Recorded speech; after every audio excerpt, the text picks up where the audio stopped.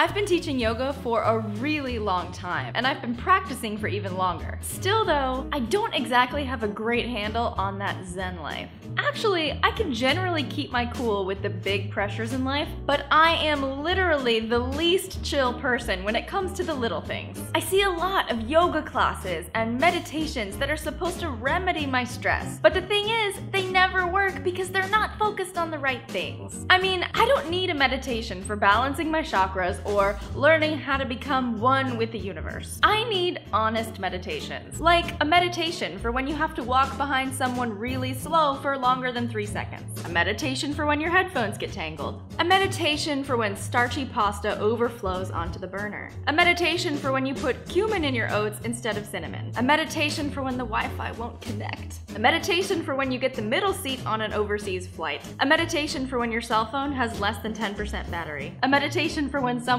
says you should smile more.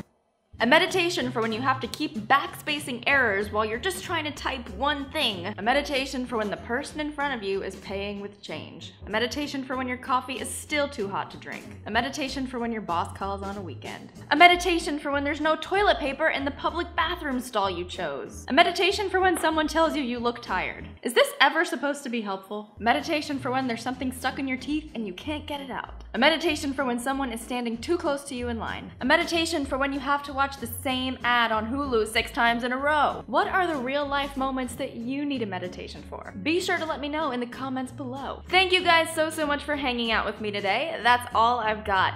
If you liked this video, share it with a friend. If you didn't like this video, share it anyway. Thanks again for hanging out with me. I'll see you guys right back here next time.